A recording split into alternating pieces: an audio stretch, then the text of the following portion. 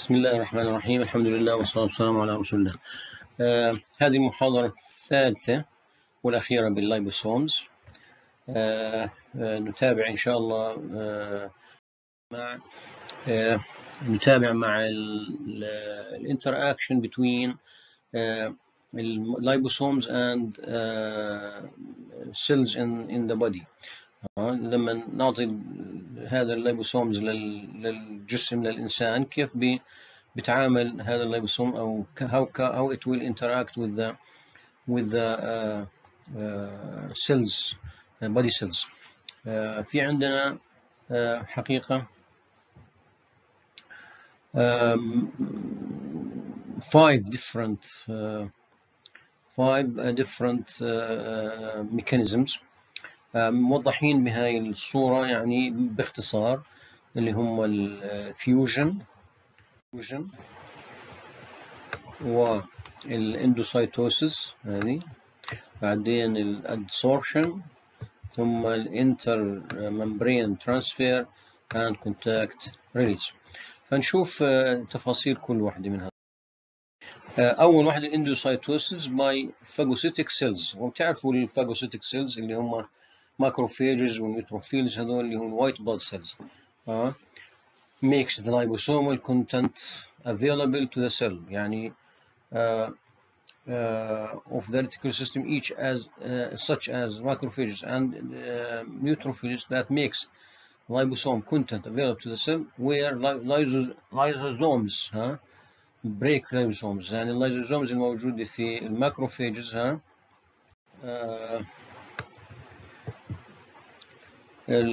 break liposomes and phospholipids hydrolyzed to fatty acids، يعني حتى الفوسفوليبيدز بتتكسر to fatty acids which can be incorporated into the phospholipids.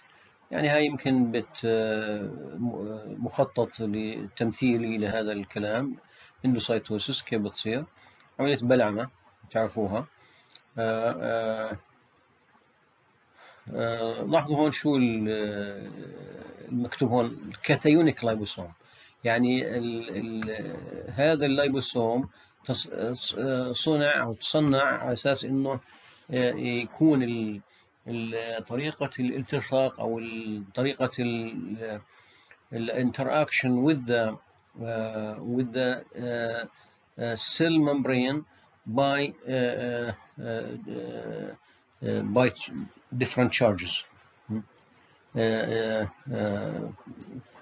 هو كاتايونيك معناته it will be attracted by a negative charge on the cell membrane, and then phagocytosis will occur أو الإندوسايتوسيس. أوكي، هذه إذن أول method of interaction. The fusion of the cell membrane with the cell membrane by insertion of the lipid bilayer of the liposome into the cell membrane to become part of the cell membrane. يعني since إنه الفوسفوليبيدز يعني الفيزيكال composition اللي هو اللايبوسوم composition، يعني الممبرين تاعته زائد أو مشابه تماما للسيل ممبرين كومبوزيشن، ممكن يصير في هذا الاحتمال هذا إنه اللايبوسوم become يعني become part of the cell wall with simultaneous release of liposome contents into the cytoplasm. يعني محتوياته بتصير ايش؟ موجودة جوا السيلز أو جوا البادي سيلز. إذن هاي الطريقة الثانية اللي هي fusion with the cell membrane. It will become a part of the cell. That adsorption to the cell surface either by non-specific weak hydrophobic or electrostatic forces, or by interactions of specific receptors on cell surface to ligands on the vesicle membrane. إذن عملية الادسوربشن اللي هي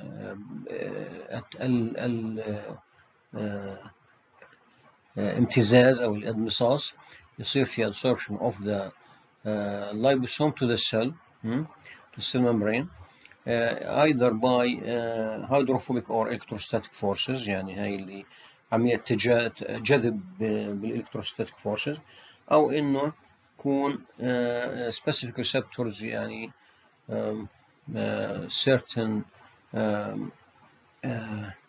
additives or ligands on the vesicle membrane بتصير لها attraction with the أو interaction مع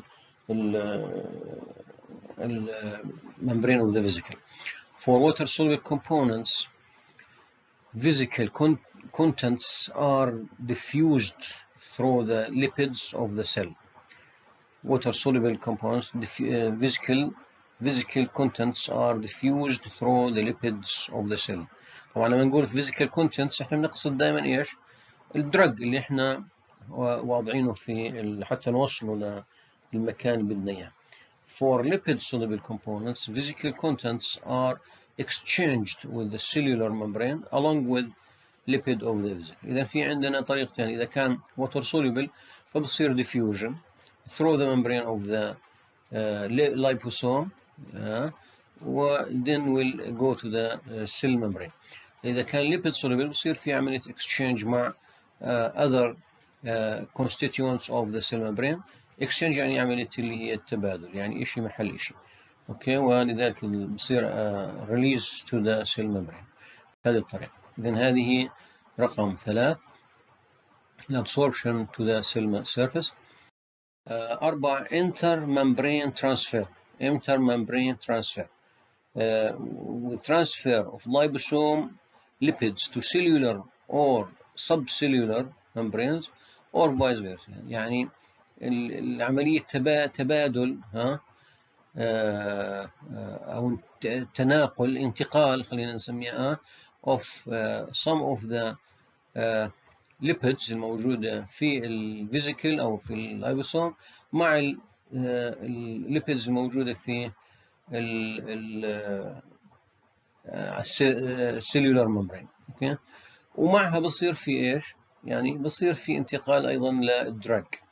الدرج بصير في انتقال للدرج مع السيلولار ممبرين. اوكي، هذا اذا انتر ممبرين. 4 و5 contact release. This case can occur when the membranes of the cell and that of the liposome exert perturbation, agitation, اهتزازات يعني, which increase the permeability of liposomal membrane and exposure of solute molecule to be entrapped by cell membrane. يعني بصير في نوع من الخربطة أو اللخبطة أو perturbation يعني، أو الاهتزازات، أو أي نوع من الحركة على اللايبوسوم. هذا اللايبوسوم بصير محتوياته إيش؟ تصير فيها ليكج، أو بصير فيها يعني بصير permeability upon this يعني movements أو agitation، بصير permeability له أعلى، فالدرج it will come out from this liposome and go to the cellular membrane. Okay, entrapped by cellular membrane. فهذه طريقة، طبعا كلها نظريات يعني، لحد الآن ما فيش يعني تصوير فوتوغرافي أو فيديو يفرجونا إنه هيك بصير، لكن هذا هو يعني الاجتهادات اللي قدروا يوصلوا لها بالنسبة للinteraction between the liposomes and cellular membrane. طيب applications of liposomes. أولا اللي هي ما يتعلق بالأوفثالميك، بالعيون.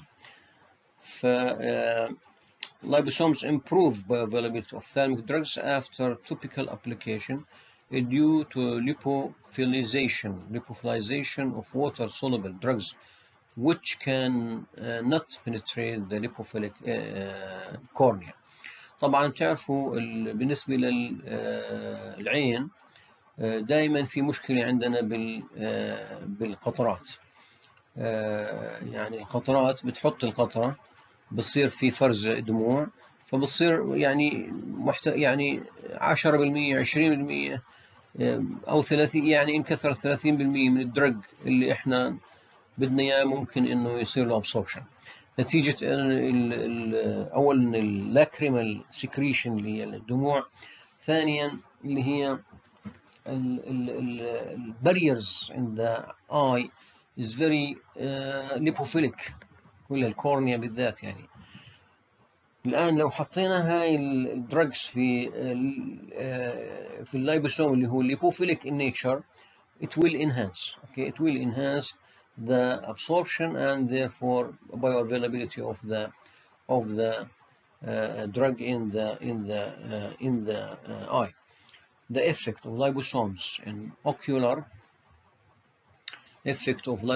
on ocular drug delivery is limited by their rapid clearance. طبعا هاي يعني طبعا الرابid clearance بالدموع برضو بتضل موجودة، لكن هون يعني بتفرق انه في عندنا الان بصير في عندنا lipophilicity اعلى from the precorneal area, especially in the neutral liposomes. neutral liposomes اللي ما عليهاش charges، يعني negative and negatively charged liposomes اللي هي negatively charged. إذا في النيوترال negatively positively charged liposomes exhibit a prolonged precorneal retention due to electrostatic interaction with the negatively charged corneal epithelium, which increase the residence time and enhance drug deposition absorption. إذا معنى هذا الكلام إنه إحنا اللايبوسومز اللي بدنا يعني نحط فيها دواء للعين لازم نعملها دائما إيش؟ positively charged، لأنه النيجاتيفلي أو نيوترال بصير في عندنا إيش؟ rapid clearance لأنه ما في interaction، بينما البوزيتيفلي تشارج بصير فيه يعني بصير في interaction مع النيجاتيفلي تشارج corneal epithelium بمسكوا، ولذلك يعني في نسبة أعلى بكثير من فيما لو كان اللايبوسومز نيجاتيف أو نيوترال.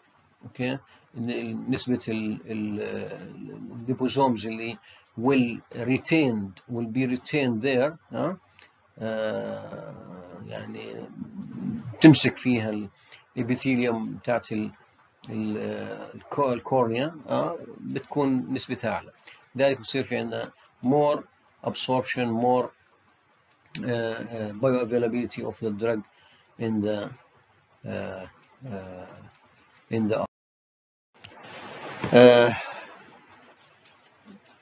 طيب الديرماتولوجيكال application and cosmetic. هون أيضا في عندنا مشكلة دائما بالسكن، لأنه الإبيديرمس باستمرار عندنا highly lipophilic in nature، وتعتبر barrier يعني صعب to be penetrated by drugs, especially the water soluble أو hydrophilic drugs. Then, as dermatological and cosmetic preparations have increased percentages of active ingredients, this caused the problem of increasing level of active ingredients in the wrong layers of the skin, resulting in irritation and high systemic absorption. هم بيحكوا هنا عن واحدة من الطرق المتبعة يعني traditionally إنه الكوزمتكس حتى إنه يعني نحصل الجرعة الكافية، بنزيد كمية الدواء بال drug delivery أو بالدوزج فورم اللي بنستعملها بالتوبيكال أو بالسكين على السكين. هذا بقول لك إنه cause the problem of increasing level of active ingredients in the wrong layers of the skin. يعني بنحط دواء بمنطقة مش هي الصح، اوكي، لهذا السبب بتسبب سايد افكتس زي الاريتيشن او هاي سيستميك ابسوربشن فيما بعد. يعني يجي فائدة طبعا ايش؟ لا، فائدة اللايبوسومز. The resolution for this problem is to coat the active ingredients so that they can be absorbed through the top layer into the lower layers of the skin, where they form a ceramic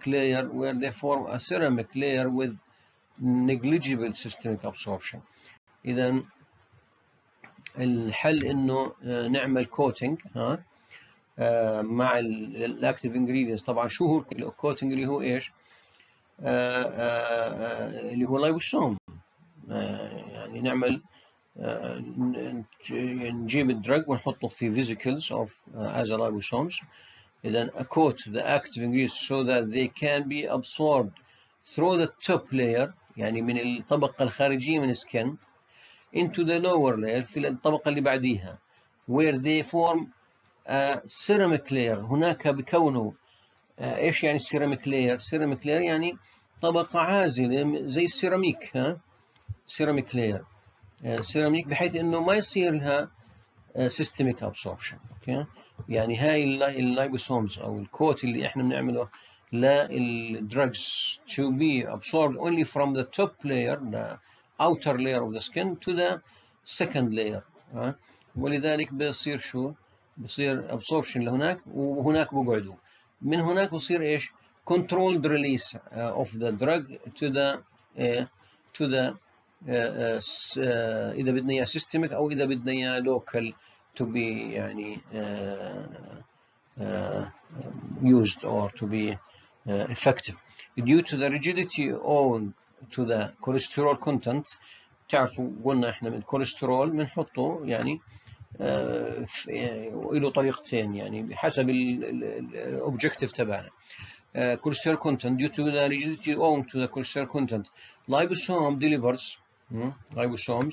delivers active ingredients to the specific layers of the skin, increasing the concentration of those active in the dermis, and then providing a prolonged time release action throughout the entire day with minimum systemic absorption. لاحظوا هذا اللي قلنا قبل شوي، انه هذه اللايبوسومز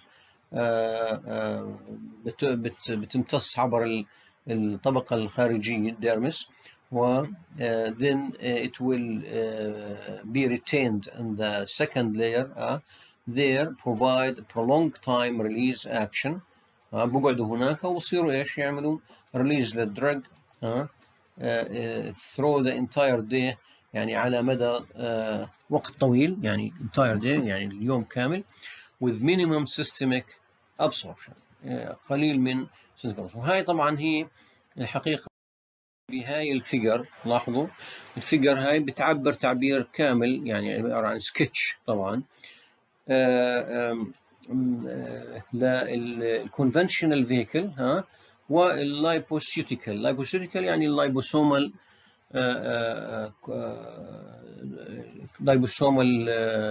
composition، اللايبوسومز يعني.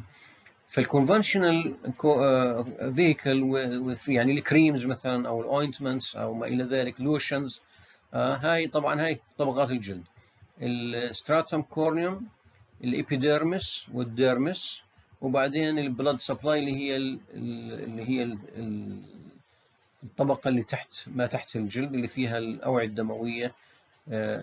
لاحظوا كيف طريق بالنسبة للكونفنشنال بصير فيه absorption through the stratum corneum، وفي بصير absorption through the epidermis، وبصير في absorption من الديرمس، وبروحوا وين؟ على البلد سبلاي، على السيستميك سيركوليشن. الآن نلاحظوا المقارنة. طبعا احنا قلنا هاي سكتش، يعني هاي permeation. permeation is greater with liposomal encapsulation، يعني الطريق عملية permeation للفيرست لاير بتصير أكثر. برضو eliminate irritation and optimize dosage، بتصير يعني مقارنة برضو مع conventional dosage forms. Greater concentration and residence time in the epidermis and dermis for prolonged release. يعني بصير له absorption للإبيديرمس وبصير له absorption للديرمس، لكن إيش؟ بيظلوا قاعدين هون، يعني with long residence long residence time مقارنة مع الكونفنشنال. فأيضا protects encapsulated material from metabolic degradation. هاي فائدة أخرى، إنه هذول يعني اللايبوسومز will protect the drug from metabolic degradation by enzymes موجودة في طبقات الجلد. وذن أيضا لاحظوا reduced systemic absorption مقارنة مع اللي هي الكونفنشنال. إذا هذه اللي هي حقيقة تمثل الفرق ما بين الكونفنشنال دوزج فورمز واللايبوزومال دوزج فورم. يعني في وجهة نظر صحيحة. هذه طبعا يعني طبعا نتيجة أبحاث، صحيح الكلام هذا حقيقي. طيب الثالث، رقم 3، أو اللي هو التطبيق الثالث، الابليكيشن parenteral application. أيضا parenteral the closed pack of liposome constructs أو structure liposomal structure can encapsulate aqueous soluble drugs within the central aqueous compartment or lipid soluble drugs within the bilayer membrane. طبعا هذا الكلام اللي هو اللي كنا نحكي عليه زمان، يعني أول محاضرتين، إنه الدرج اللي هي الوتر soluble بتروح على الأكويوس لاير أو الأكويوس in between the bilayers، لكن الليبيد drugs بيكون within the bilayer membrane. The encapsulation of drugs with liposomes alter drug pharmacokinetics. alter يعني مش بيكون، يعني مش نفس الفارماكوكاينetics فيما لو يعني we inject or we give the drug as is بدون اللايبوسوم. it will alter the pharmacokinetics. يعني المقصود طبعا pharmacokinetics ايش؟ absorption distribution metabolism and excretion آدمي، تعرفوهم هذول. and may be exploited to achieve targeted therapies by the flexibility and alteration of the liposome surface. يعني بواسطة إنه نلعب باللايبوسوم surface، مرة نحطه positive charge، مرة negative charge، مرة نحط له ligands أو antibody antigen reaction، حتى إنه يعني أو مثلا different moieties أو chemical moieties، حتى يصير لها مثلا under pH change under pH، أوكي، أو thermal behavior thermal sensitivity. هذول كلهم ممكن إنه نلعب فيهم، بحيث إنه إيش؟ يعني after injection، نحكي عن parenteral، it will be attracted by air, by the cells of the organ we are aiming to treat. اللي هو بصير له جذب أو انجذاب أو يصير في تفاعل مع اللايبوسومز مع السيلز الموجودة في العضو اللي احنا بدنا نعالجه. اوكي.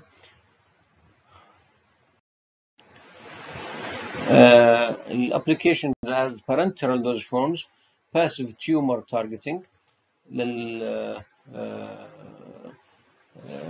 علاج السرطان، vaccine adjuvants باللقاحات يعني، passive targeting to lung endothelium in gene delivery،